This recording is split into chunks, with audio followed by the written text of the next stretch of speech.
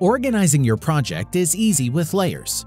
They provide flexibility as each layer can be worked on individually in a non-destructive manner. This means that changes made will not affect other parts of an image. The concept of layers is simple. Imagine having pieces of transparent film that are stacked on top of each other. From the top, content on each corresponding film below will be visible. The sequence of these films can then be arranged, added, modified, or removed. In the work area, we have a composition or composite, an image that is made up of several different images or elements.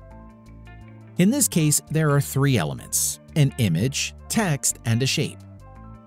They each appear on their own layers in the Layers panel and correspond to how the composition is displayed.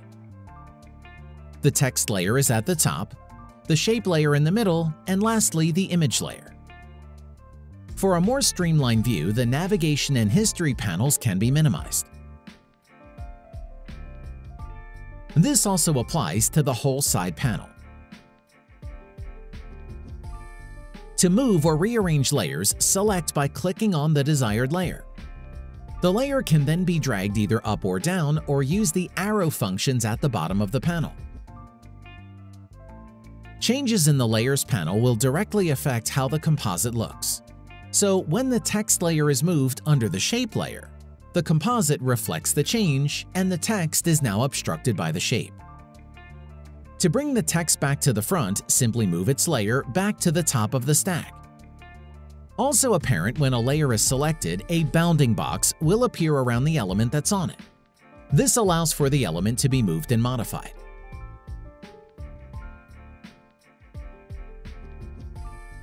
If you'd like to move multiple elements at the same time, hold down either Shift or Command on a Mac and Control on a PC. While you click and select the preferred layers, then move as required.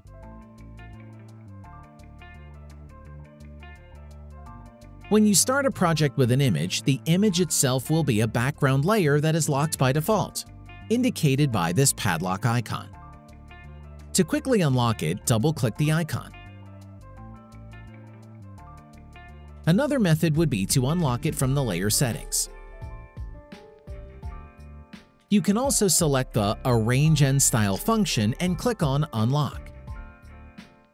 Once unlocked, the background layer can now be moved freely. Because the image covers the entirety of the canvas, moving it to the top of the stack will block out everything else that's below it. In this case, we can adjust the opacity of the layer using the Layer Transparency option in the Layer Settings menu. The layer will become fully transparent when the slider is dragged all the way down to 0.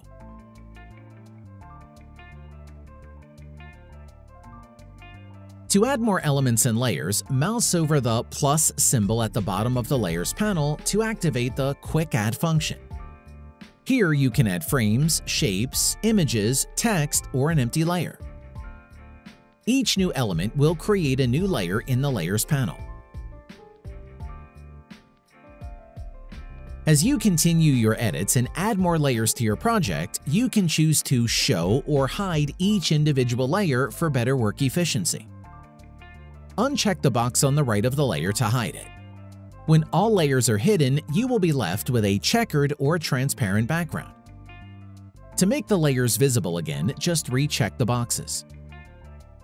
This can also be done via Layer Settings.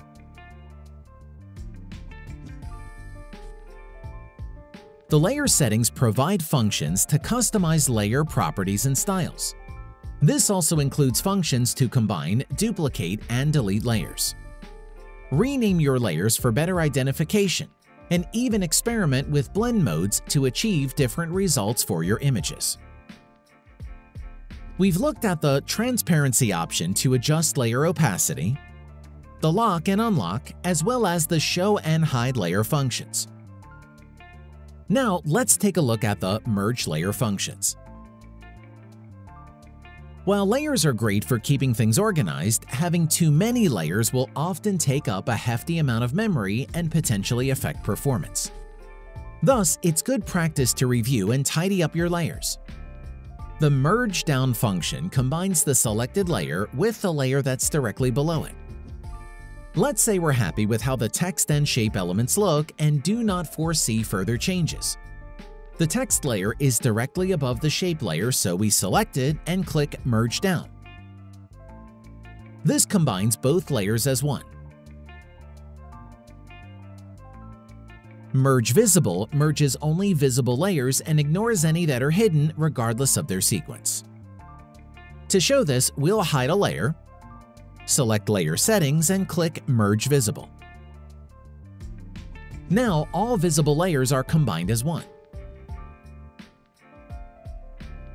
Flatten Image combines all layers into a single background layer, with any hidden layers ignored and removed.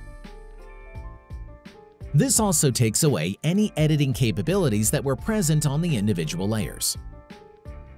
This function is commonly applied at the very end of the editing process, where there are no foreseeable changes to the image. However, it's always wise to have a backup of the layered version of your edits.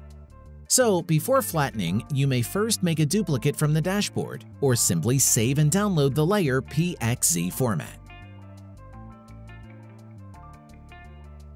If you'd like to make a copy of a layer or element, you may use the Duplicate Layer function.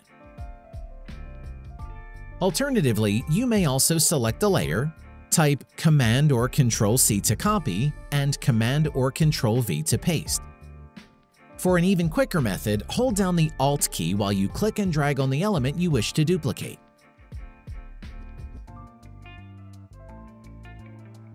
Lastly, delete to remove any layers you no longer need.